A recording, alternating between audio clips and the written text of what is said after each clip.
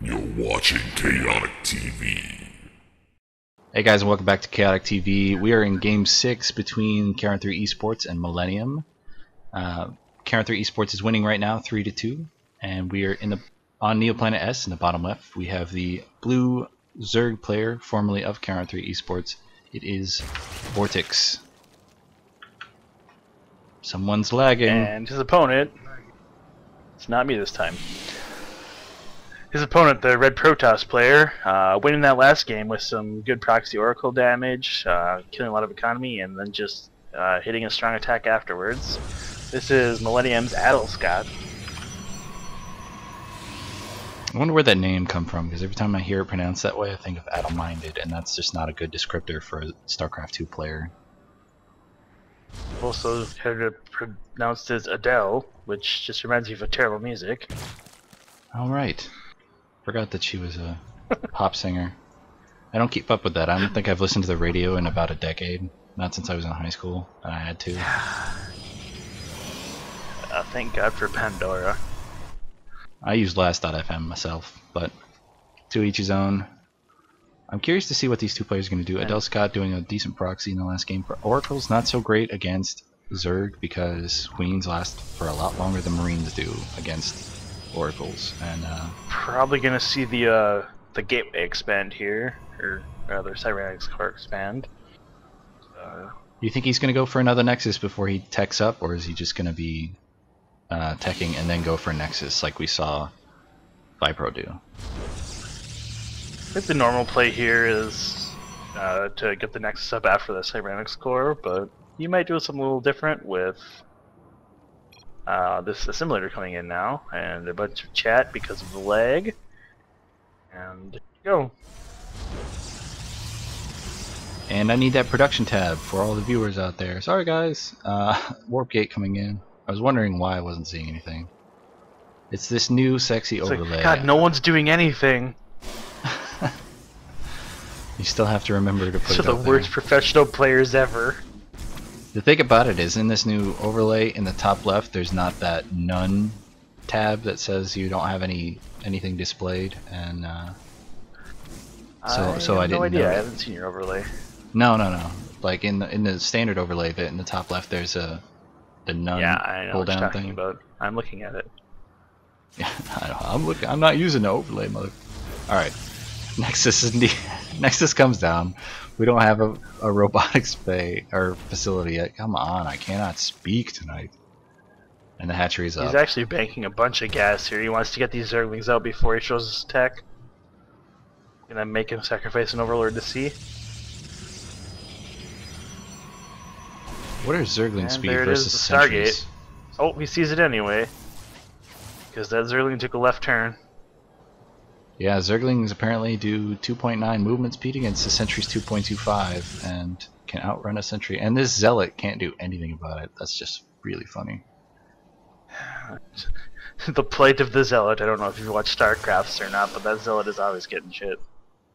I love those guys. If you want to check out something funny and introduce people to StarCraft in a really fun way, check out youtube.com/carbotanimation, or just Google StarCrafts. Although that probably won't get you anywhere close to it. We do have a wall in coming in for Adelscott. It does? Is he really that popular that he's Googled that much? I search YouTube for StarCrafts. He's got a little bit too many workers. Oh, there, he's fixing it. I was say a little too many workers in his main and not enough in his natural, but weeding them out a bit now. Roachworm coming down. Let's say Virtue. We see Vortex taking to lair, getting the rest of his gases on 2 bases, Lethal Chambers. We might see a 2-base Roach Hydra type play here. Yeah, I think you think he's still banking on versus that Stargate play because he still sees it warping in, but it was canceled by Adelscott. That sneaky tech switch. Yeah, and this Phoenix is going to He's make him now think going it's to get a Twilight real. console. If he can get out before this Phoenix dies, then he won't know it's a hallucination. But he's not going to, and now he knows it was a hallucination and there was a possibility of a tech switch. Or if he doesn't shoot anything. And here comes the Sacrificial Overlord. Yep, he saw it. Looks like with movement speed. He started it moving right after he saw that it was a hallucination. He probably could have hit it a lot better, but had there actually been a Stargate coming out, there would have been an attack by air units. Wow, stutter stepping. He got Overlord speed here to just to scout. That's kind of cool. Yeah. And probably to run his produce a creep highway. He's probably used his would have used that Overlord to move away from any Phoenixes that were coming in to chase the Overlords across the map. That said, this is a pretty incredible creep speed coming across the map. This is focusing more on going around the top. This is the second time we've seen Zergs sacrifice an Overlord to do a scout and then become supply blocked from it and then have to start Overlords afterwards. It's like they don't plan on scouting it and then they do, and then they're like, oh crap, I didn't build Overlords. But that's the second one that's happened to tonight. It's not the worst thing in the world for Zerg to be supply blocked at this point. The only time you don't want to be supply blocked is trying to reinforce an attack. Other than that, it's not so damaging because you bank your production as opposed to having constant production. This third being scouted for Adelscott means that if he puts a whole lot of probes on that line and freaking Vortix, that's the name of our Spanish player, goes ahead and attacks it, then all of the money that he put into those probes is going to be kind of wasted if this third is sniped. But it doesn't look like Vortix is going to be doing that. He's already switching into Hydras, and he's getting a whole ton of upgrades against the one. And +1 missile attacks, roach speed, global reconstitution, groove spines, muscular augmentations, ground carapace.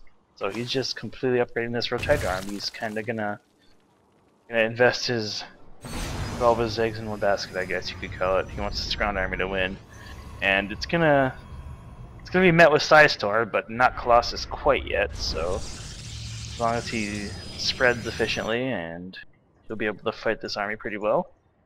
These Hydras are going to do great damage against the Zealot Sentry composition we see right here. A couple Psystorms would really hurt them, but not as much as Colossi would against these Hydras, and they're still kind of slow.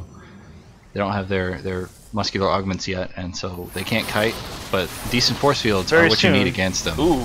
The reinforcements came in just in time to overrun. Keep your roaches back. Splitting the army up. Those roaches aren't even taking any damage though, because the zealots were running away. As I said, this third base is going to be attacked. Oh, great storm, but not good enough. A few roaches in. Actually damaging some of those zealots. That's also a nice time soul there. Time warp rather. Oh, walks the High Templar into the Hydras. They don't do so well in melee range. Roaches and roaches and roaches coming in. The muscular augments are done, so there can be kiting against these Archons. The Zealots are moving in, but so are the probes. Yep. And anytime you see probes fighting an army, you know it's a bad spot to be in. Yep, 12 have died so far. This Mothership Core is in dire straits if there were more Hydras, but as I was halfway through that sentence, I realized there aren't that many. That one Hydra will kill it eventually. Roaches are being taken out by the Submortal.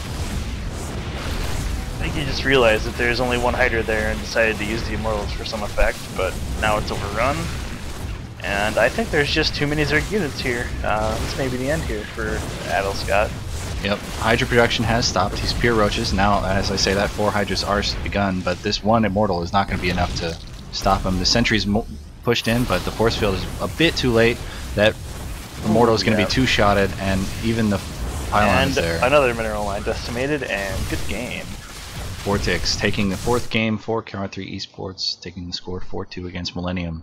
We're going to move on to Newkirk Precinct against Millennium's ace player, 4GG. He's going to be back for a second shot at taking his team to victory. Thanks very much for watching, guys. This was Game 6. We're moving into Game 7 in just a second. From Chaotic TV, I am KO. And this is Eclipse. I'll see you soon.